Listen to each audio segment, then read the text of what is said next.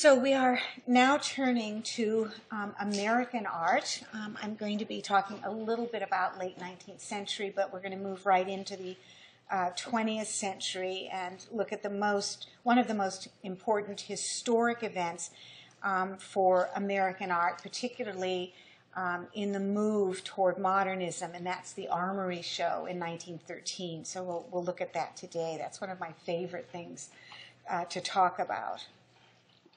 So as Americans moved into the 20th century, official taste was strongly based on academic realism, strongly tied to classical developments in European 19th century art and European academic tradition.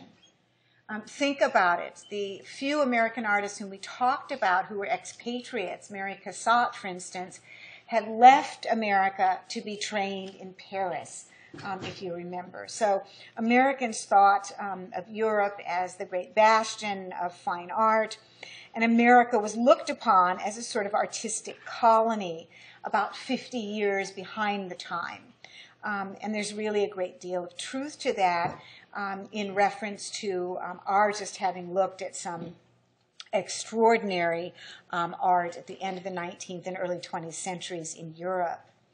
Awareness of a national consciousness of what American art should be, or the American spirit in the arts, distinct from European tradition, first came about in America through writers.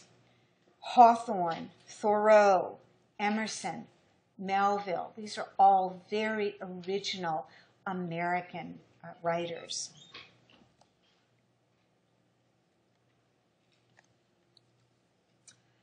Thomas Eakins, I show you here in a self-portrait from 1902. Thomas Eakins was a leading American painter and relatively progressive thinker in the late 19th century.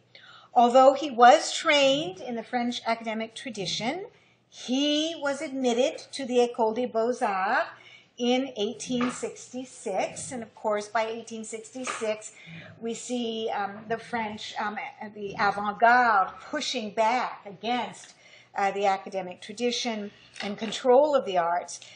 Eakins was deeply rooted in that tradition by training. But he was also increasingly interested in painting contemporary American themes and themes still in a realistic style. So what's interesting about Eakins, he sort of fits into some of the movements, some of the ideals of the most avant-garde artists in France and Europe in the late 19th century. He's interested in the contemporary world, but his style is still very strongly grounded in naturalism of representation and sort of the Renaissance concept of the portrait, in this case, as a kind of window on reality, even though he tends, as you can see, to simplify so that the background and the foreground are not so distinct one from the other.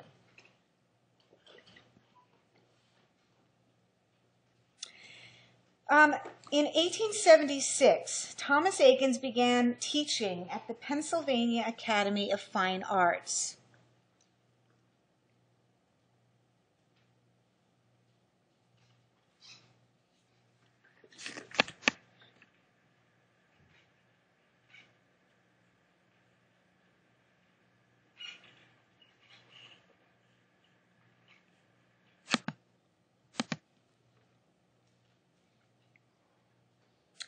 This is actually the building that was completed in 1876 to house the Pennsylvania Academy. It's called Gothic Revival. You can still see it in Philadelphia today. It's a pretty cool building. It's what's called historicism because we're already the final quarter of the 19th century and we're still building Gothic buildings. We're really... by contrast, looking at the buildings in the background, which are quite modern indeed.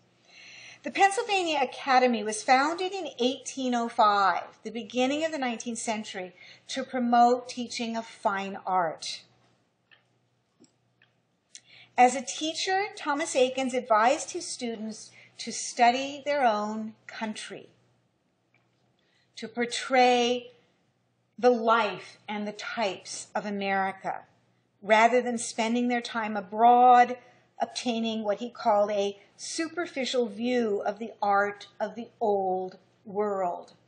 So even though this is an artist who has trained in Paris at the École des Beaux-Arts, he is devoted to realism, to contemporaneity. But the official buying tastes of the American public remained very strongly academic, very classically European, so most of Eakins' students couldn't really afford to heed his advice. They had to kind of imitate, again, be sort of the colonialists in imitation of what was currently in vogue in European art. Thomas Eakins is well known for his portraits. We just looked at his own self-portrait, and it's really quite beautiful. His most famous group portrait is considered a masterpiece. This is the Gross Clinic.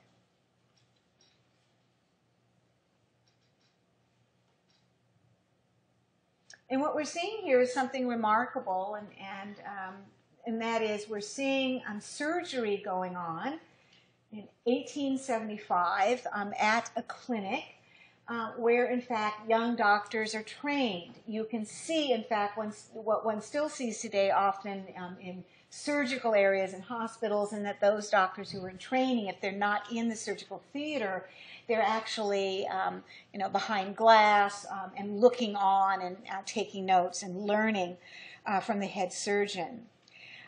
Each figure, including Dr. Gross, who is the older man, who looks up from the surgical area, is developed with a strong sense of detail and realism. In fact, this is very reminiscent of a group portrait by Rembrandt, the Baroque artist, who would give,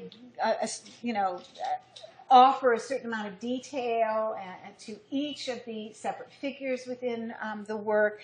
In Rembrandt's time, everyone paid the same amount to be included in a group portrait.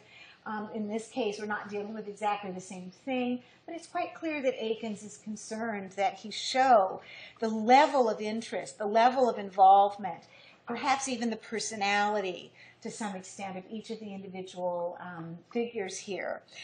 Notice an interesting detail of a female figure. Do you see her in the lower left-hand side? Wife, mother, sister. She literally is cringing back in terror because she's seen a little bit too much blood. As I said, the work is related to Western European traditions such as Rembrandt van Rijn's Anatomy Lesson of Dr. Tulp in its dynamism and its manipulation of light. We look exactly where Eakins wants us to look, just as we look exactly where Rembrandt wants us to look. The Rembrandt is 1632, the Anatomy Lesson of Dr. Tulp.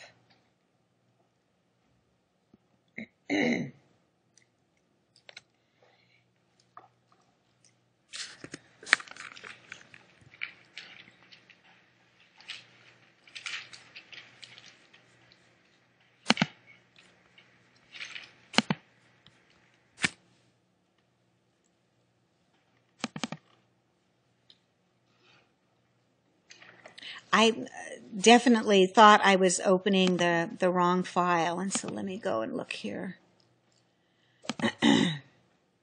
Because I revised this.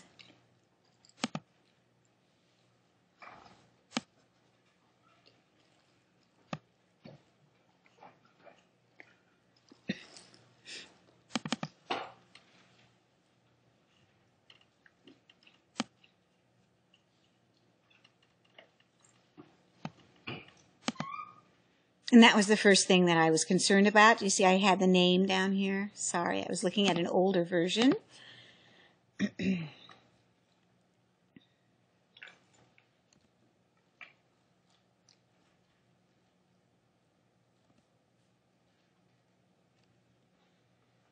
Henry Asawa Tanner was an African-American artist who studied at the Pennsylvania Academy, the only African-American student of Thomas Eakins.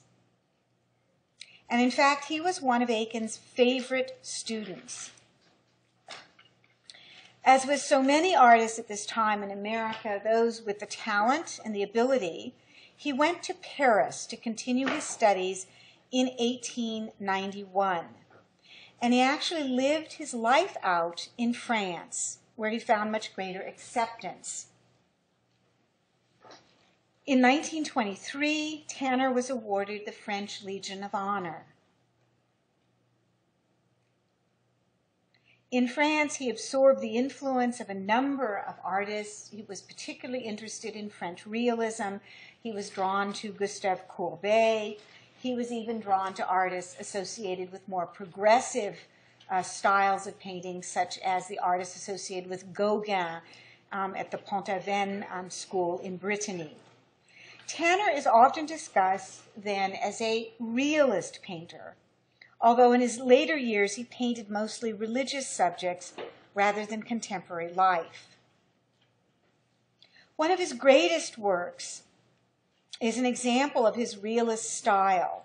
It's called The Banjo Lesson. Interestingly, it was painted on a brief visit back to Philadelphia in 1893.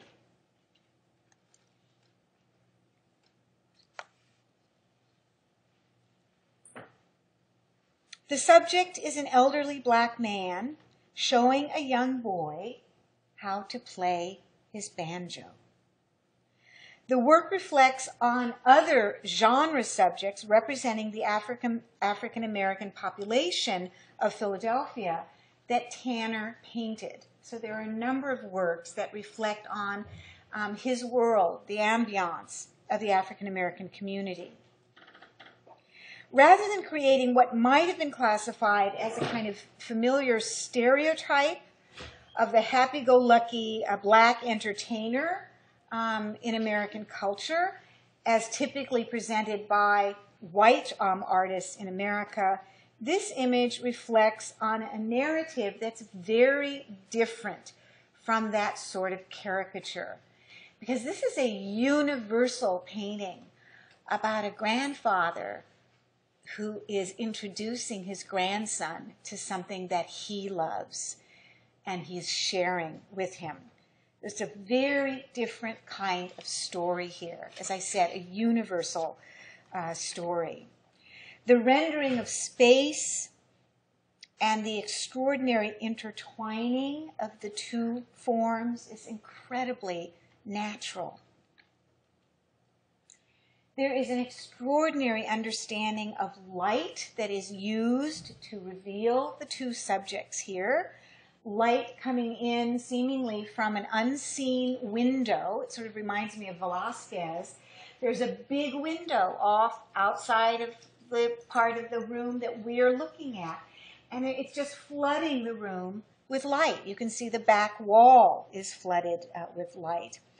And at the same time, there is this wonderful, soft, warm glow coming from what would appear to be a fireplace that is just off to the right of the portion of the room that we are looking at. And these come together and are brilliantly captured. I mean, the difficulty, as we know, of trying to capture light, of modifying and transforming it and still revealing what we want to have revealed, it is an extraordinary work.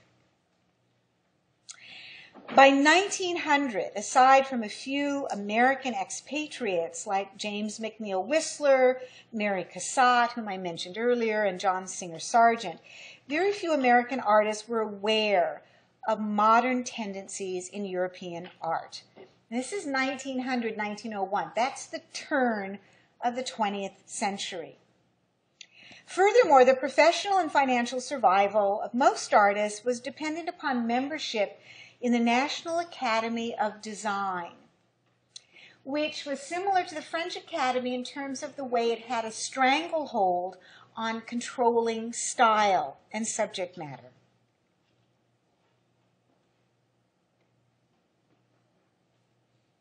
One of those young American artists who was to lead American art away from European dominance, therefore academic tradition in the early 20th century, was this man, Robert Henri.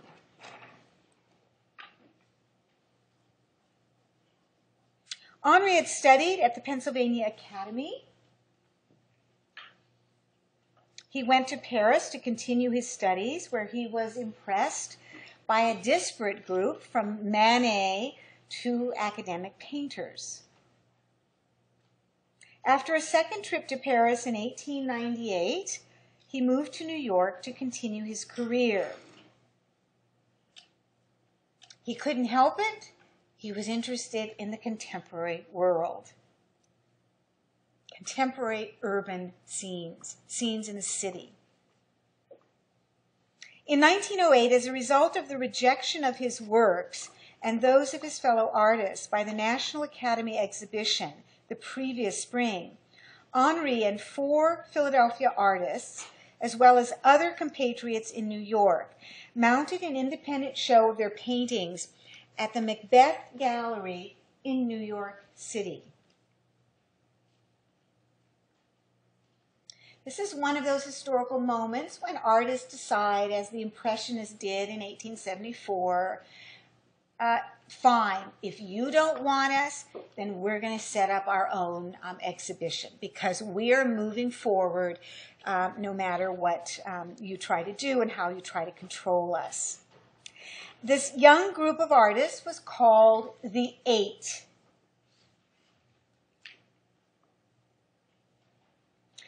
They were called the Eight because there were 8 of them.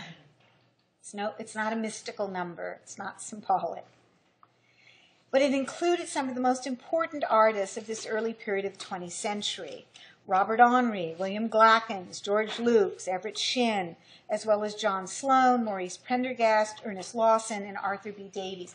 You don't have to know all of them. I'm going to show you some individual artists. Those are the ones I want you to know. These young American artists were advocating the importance of everyday life and the life in the streets, the urban life. Some were very interested in oppressed humanity, in immigrant populations in New York and immigrant neighborhoods. They didn't have an agenda. They weren't trying to support radical politics or class struggle. They simply wanted to represent contemporary American life at the level at which they lived it. In many cases, they lived among the people whom they represented. Critics hated their work and in general called the works of this new generation of American artists the ash can school. That's like saying the garbage pail school. The ash can school.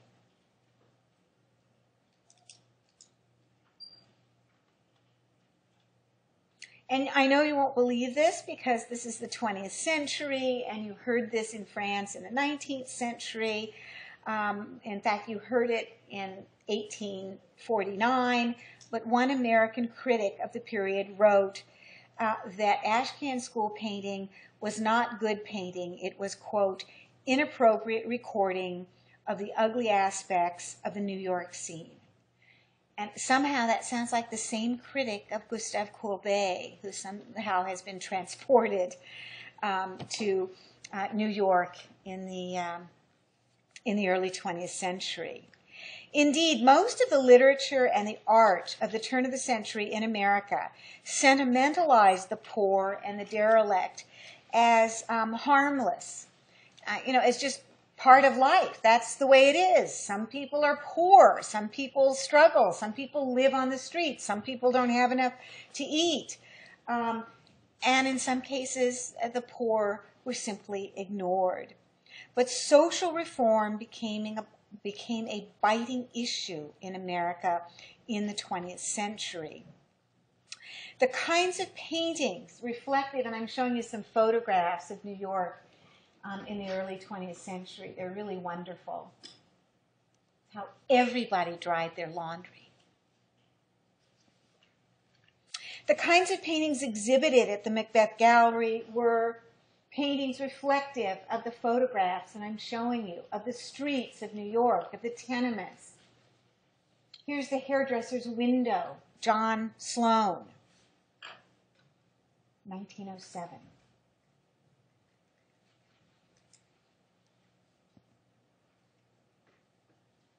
Hester Street, George Lukes, 1905.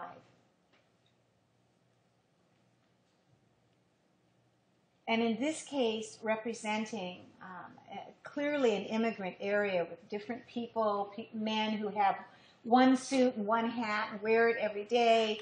That's what they came over with, and now they're trying to start to make a living.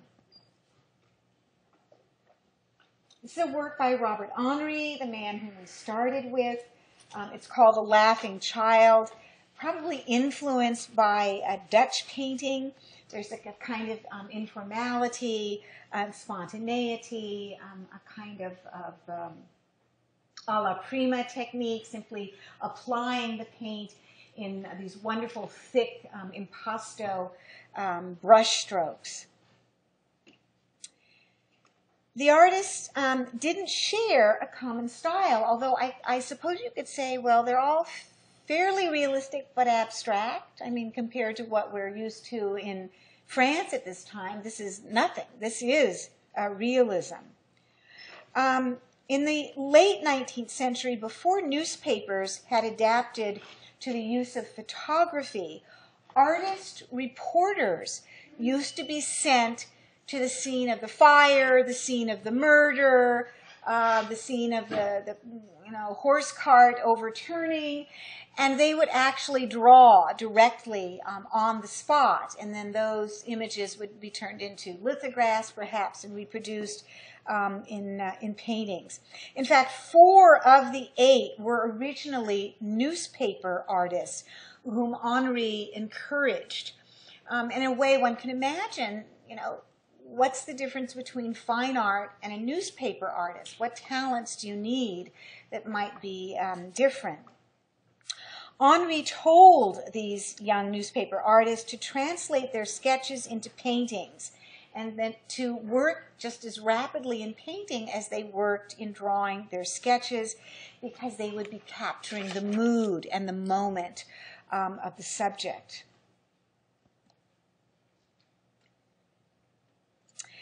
Whereas Henri and the 8 were assaulting American art sensibility with what was described as shockingly realistic subjects of, the lower classes, the move toward modernism in style was championed by an American photographer named Alfred Stieglitz.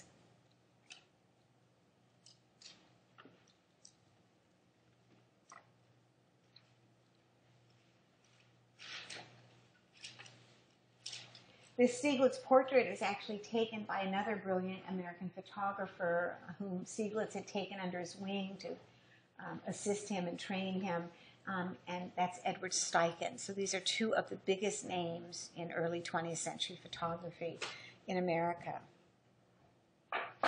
Stieglitz founded the Little Gallery of the Photo Secession in 1906, along with fellow artist Edward Steichen.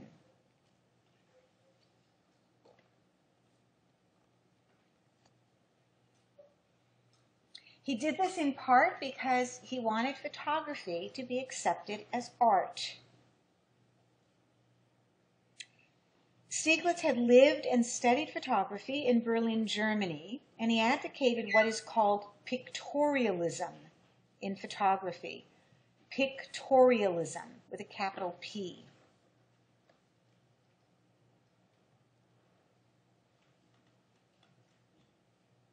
Pictorialism rejected straight, documentary, clear focus photographs, as well as photography that tried to be what could be called highbrow or academic.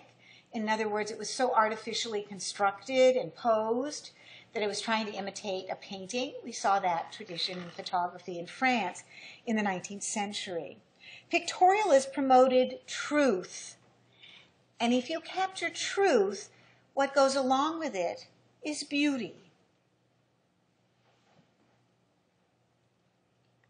Pictorialists said you need to take a photograph, go into the dark room, and create a print. Don't manipulate. Don't do protracted setups. Just do it. You'll know when it's right. Stieglitz believed in straight photography, where the camera is used to make photographs that look like photographs. Now, the fact is, he had a great eye, and he could pick a scene not only by the subject, but he realized the light was perfect. There was some atmosphere that was appropriate, and all of that seemed to come together. This is a journal cover from 1915 that advertises the little gallery of the Photo Secession, which, as I said, was initiated by Steichen and Stieglitz, founded in 1906 to show photographs as fine art. The address of the gallery was 291 Fifth Avenue, but everyone knew it as 291. By the way, 1915, what's the influence on the designer of this journal cover? Please say Cubism or non-objective art of some sort.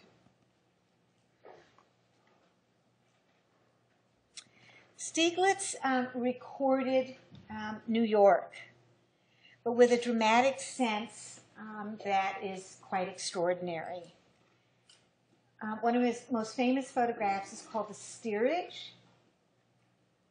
And again, it's not a setup. It's extraordinary. He captured this moment where we see one of these great ships coming into the New York harbor. It's docked now.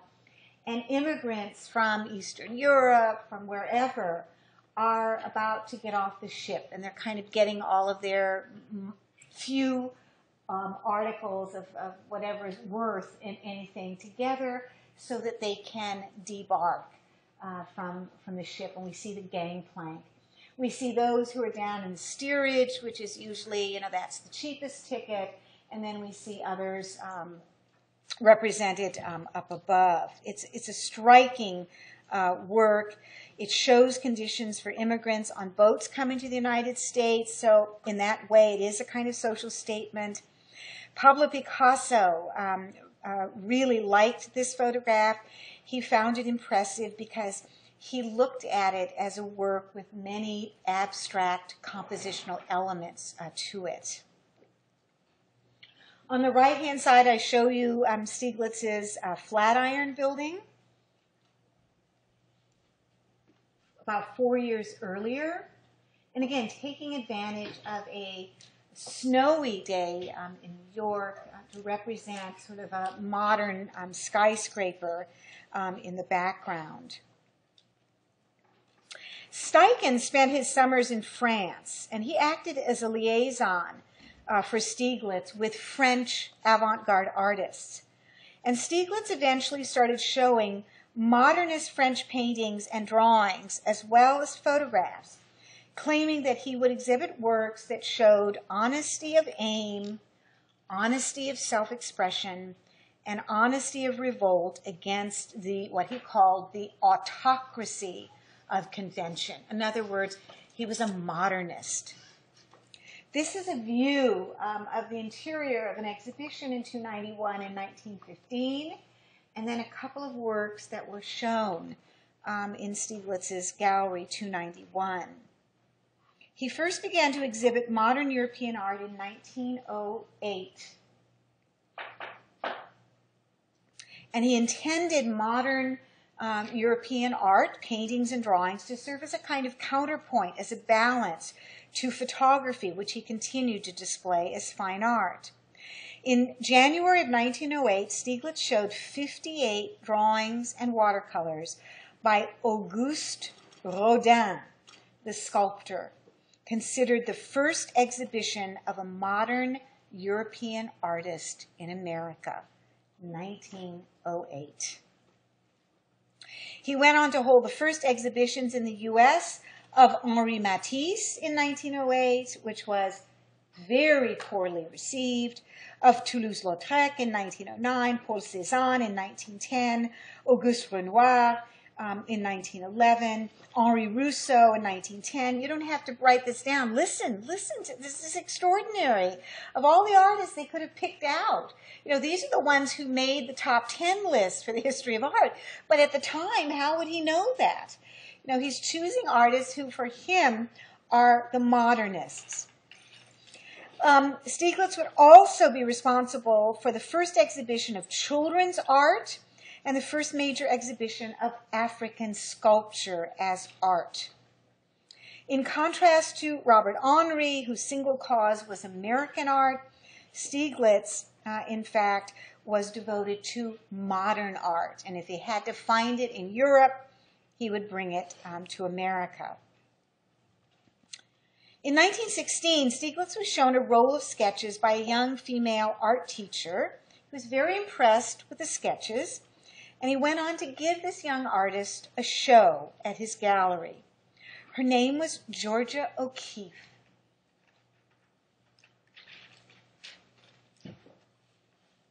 That's 1916. In 1924, she and Stieglitz married. He ended up taking hundreds of pictures of her. This is one of them from 1918. Now, keeping in mind that this is the United States, this is America in 1919, I hope you are impressed. This is an extraordinarily abstract work in America in 1919. This is Music, Pink and Blue 2 by Georgia O'Keeffe. O'Keeffe's style is highly personal, clearly derived from a direct observation of nature. In fact, it's been pointed out as feminists have tried to claim O'Keeffe as their own, and she always said, I'm not a woman artist, I'm an artist. So if you want to see something else in it, that's fine, but I'm an artist. So this work is based upon looking very closely at the inside of a flower. She represents here a brilliant understanding of the relationships of color to form, and she also sees it as related to music. And this is quite sophisticated because this is something that's just going on, if you remember, with a number of artists in Europe at this time. One thinks, for instance, of Kandinsky.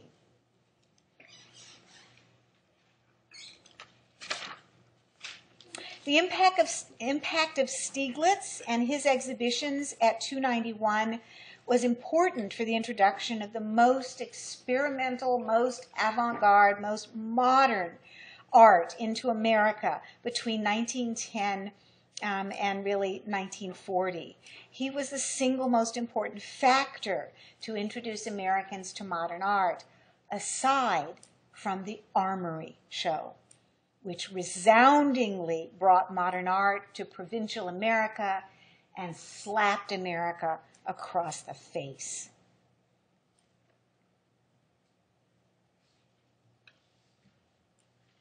So, the most important event in the history of early modern art in America is the exhibition held at the Armory, the New York City Armory, National Guard 69th Regiment, on 26th Street on February 17, 1913.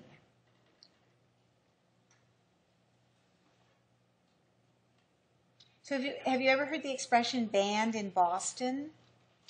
So it's an old reference, but it sort of means, it's rejected and you're not going to get it, you're not going to bring it into our town. In essence, that the Armory show, which began in New York, also traveled.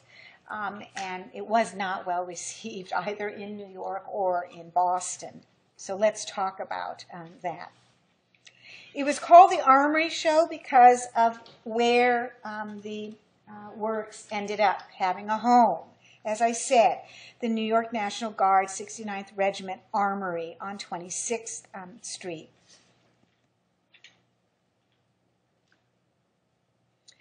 The show, called the Armory Show, was organized and planned for over a year by a group of Americans known as the Association of American Painters and Sculptors.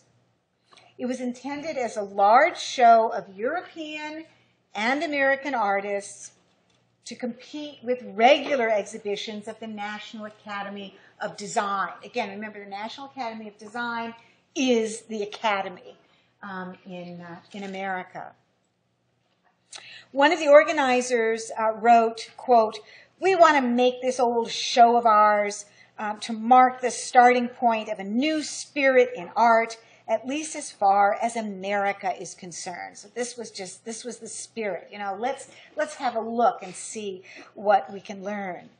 The Armory was nothing more than a huge warehouse, which is what one might expect of an armory. It was decorated for the opening with $1,000 worth of banners and evergreen branches, donated by, see if the name rings a bell, Mrs. Gertrude Vanderbilt Whitney, who had opened the Whitney Gallery in 1908, later to be known as the Whitney Museum of American Art. It's one of the outstanding museums still in New York City. So that's the exterior. This is the interior. I suppose those are the evergreen branches hanging down in the background from the wall. 1/3 of the works of sculpture, painting, and drawings were European, predominantly French. About 1,300 works were put on display. Since the partial aim of the show was to give an overview of modern art, since the Romantic era in France, there were, in fact, among the works in the Armory Show, works of Eugène Delacroix, Jean-Auguste Dominique Ingres, Camille Corot, Gustave Courbet, and even Edouard Manet. There were also Impressionists and Post-Impressionists, and that included about 13 oil paintings by Paul Cézanne. And again, this is 1913. Fauvism and Cubism were also well represented. The German Expressionists were represented by one Kirchner landscape called Naked Playing People, which I show you here on the right, which no one particularly liked. When I say no one, I'm talking about the critics. And by Kandinsky's Improvisation, number 27, 1912, which Alfred Stieglitz bought. The Futurists refused to submit any works, which sort of makes sense, I suppose. The great variety and the tremendous gap between American and European standards, taste, style, subject matter, these are exemplified if we compare just a couple of works, American works in the Armory Show, to the European works. So, William Glackens, whom I mentioned as one of the 8, remember? This is an avant-garde painter for America. This is Family Group 1911. But if you juxtapose it with a Paul Gauguin from 1892 called The Words of the Devil, I hope, again, willing suspension of disbelief, put yourself back into 1913, and I hope you are shocked by the Gauguin.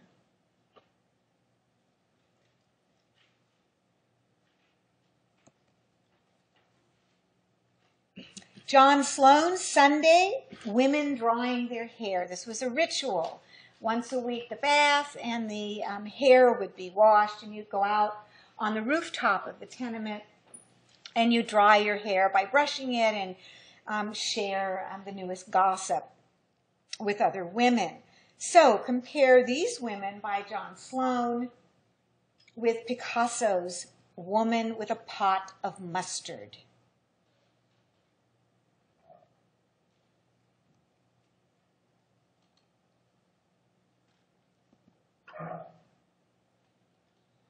And then finally, George Bellows. This is The Circus, 1912. And guess what I'm going to compare it to?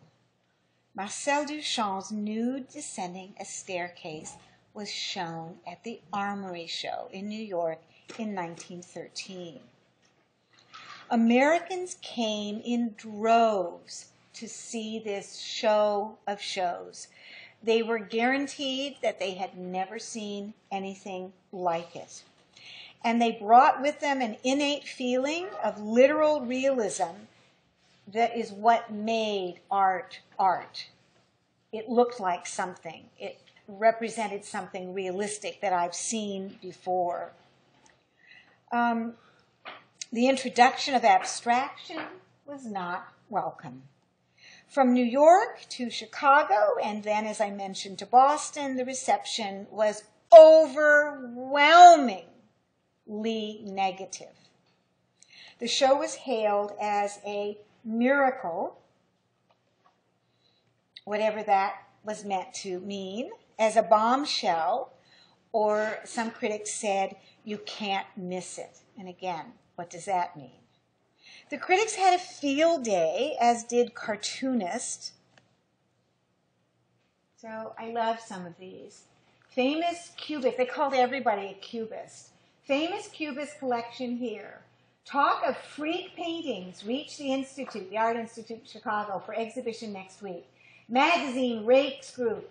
Art critics refer to post-impressionistic views as crime against nature.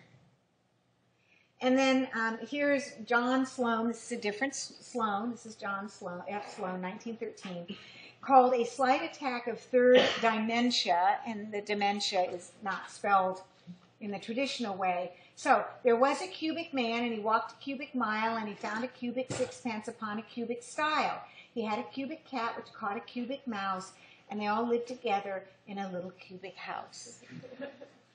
That's Cubism in a cubic nutshell. Cubism was the butt of endless jokes.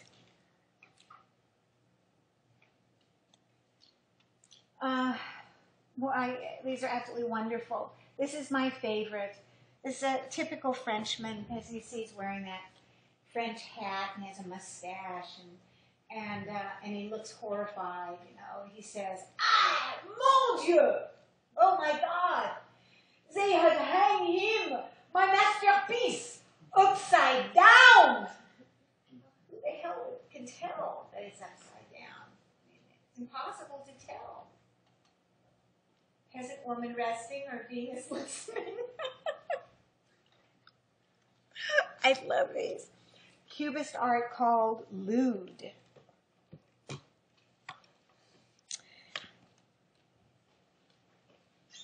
For the first time in American history, modern art was receiving national attention, but it just wasn't great.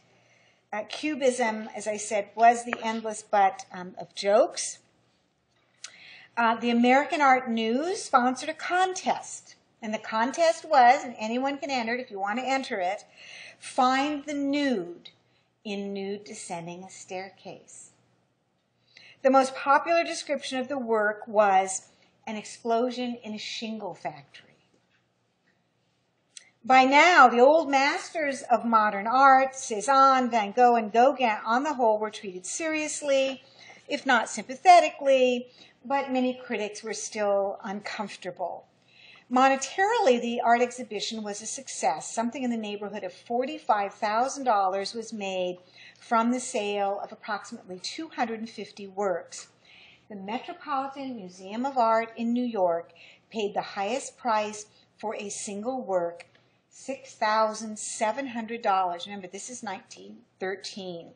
For a work by Paul Cézanne, The Colline des Pauvres, also called The View of the Domaine Saint-Joseph. This was the first purchase of a Cézanne painting by an American museum. The art of Matisse was the object of the most violent criticism. It was characterized as ugly, childish, revolting, absurd, indecent, and immoral. This is Matisse. This is one of the works shown, Luxury 1, 1907.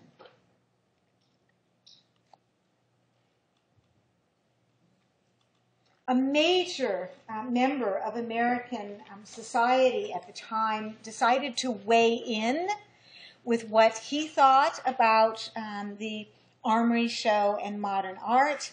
And he wrote an article for a paper called The Outlook in March of 1913. And the article was called A Layman's View of an Art Exhibition. All right, so have a listen here. Quote, "The recent international exhibition of modern art in New York was really noteworthy. The exhibitors are quite right as to the need of showing to our people in this manner the art forces which of late have been at work in Europe, forces which cannot be ignored." He's sounding as though he's taking kind of a, an equal look at both sides. It's a level approach. But then, listen. "This does not mean that I in the least accept the view that these men take of the European extremists whose pictures are here exhibited. Probably we err in treating most of these paintings seriously. It's likely that many of them represent in the painters the astute appreciation of the power to make folly lucrative, which the late P.T. Barnum showed with his fake mermaid." Do you know P.T. Barnum?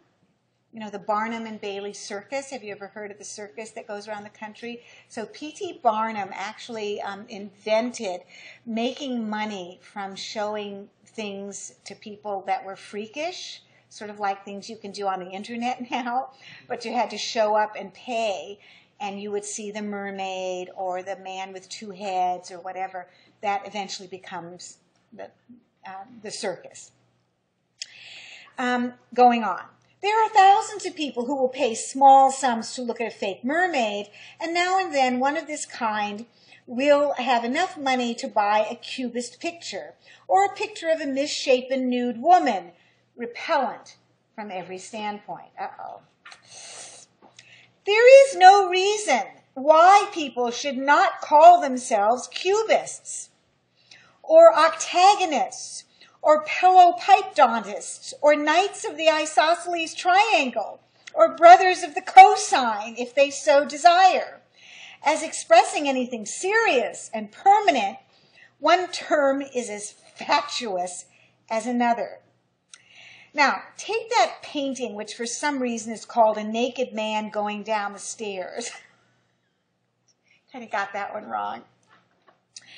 "There is in my bathroom a really good Navajo rug, which on any proper interpretation of Cubist theory is a far more satisfactory and decorative picture. Sincerely, President Theodore Roosevelt."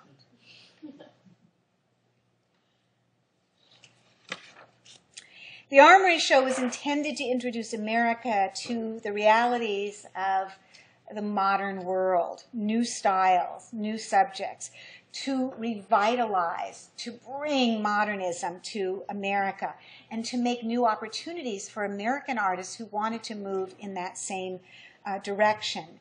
And, of course, to interest new collectors in what was being created. Well, it did all of this. No doubt modern art would have reached America at some point, but the dramatic force of the Armory Show remains the symbolic event in an era of modern art in America.